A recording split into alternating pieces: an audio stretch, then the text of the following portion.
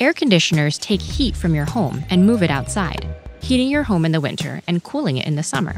For every bit of energy you put in, you get 3 to 5 times as much heat out. What wizardry is this?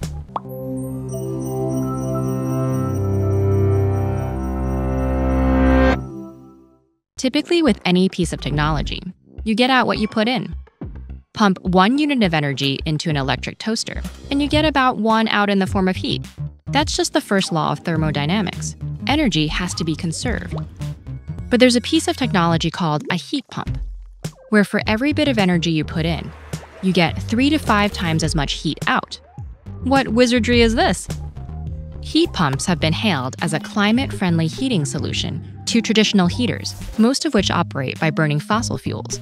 So much so that in 2021, heating buildings was responsible for about 10% of global energy-related CO2 emissions. Heat pumps reduce emissions in 2 ways. First, they run on electricity, meaning less fossil fuel use as grids make the switch to renewable energy. And second, they're more efficient than their counterparts, using less energy to produce the same amount of heat.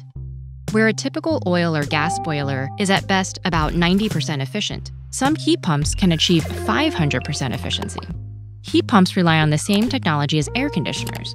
And in fact, they often double as air conditioners, heating your home in the winter and cooling it in the summer. How? Air conditioners take heat from your home and move it outside. To do so, they harness the second law of thermodynamics. That's the one that says that heat will always move from a hotter object to a colder one. When you turn on your AC, a fan blows the hot air from your home over coils containing a substance called a refrigerant. A refrigerant's molecules turn to gas at relatively low temperatures, so as it collects thermal energy from the hot air in your home, it boils. Then it passes into a compressor, which pushes the gas molecules closer together, heating them up even more. Now that gas is hot, way hotter than the outside air. So when a fan blows over the refrigerant, thermal energy transfers to the comparatively cold air outside. As the refrigerant releases heat, it starts to liquefy. It goes through an expansion valve, which decreases the pressure, causing it to get even colder. Now it's ready to pick up more heat from your house and start the cycle again. In winter, heat pumps work exactly the same way, but this time they pick up heat from outside and move it into your home. Of course, it's sometimes freezing outside when you want to use your heater, but the air doesn't need to be warm. It just needs to be warmer than the refrigerant to transfer its heat. All this sounds great, but for now, there are some drawbacks to this technology. First, refrigerants can be potent greenhouse gases.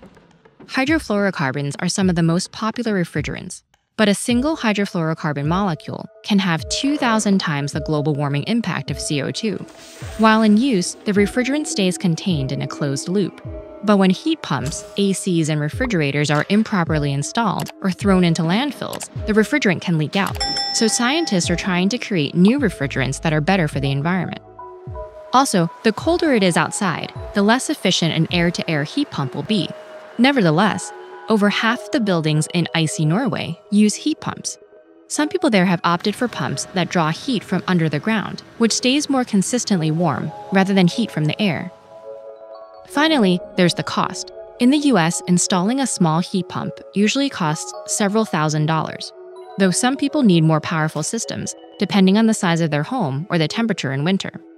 Often, they're only a little more expensive than installing a new AC system, and the heat pump can save money on utilities in the long run.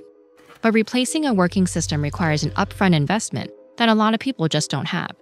Still, as the risks of climate change loom, many countries are offering subsidies to help with the costs.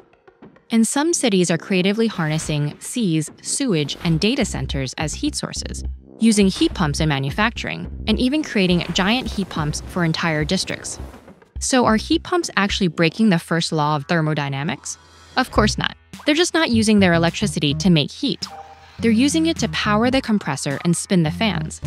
They get the extra energy for free, from heat in the air or underground, which is how by putting in 1 unit of energy, you get 3 to 5 units of heat out. Seems like magic, but it's just physics.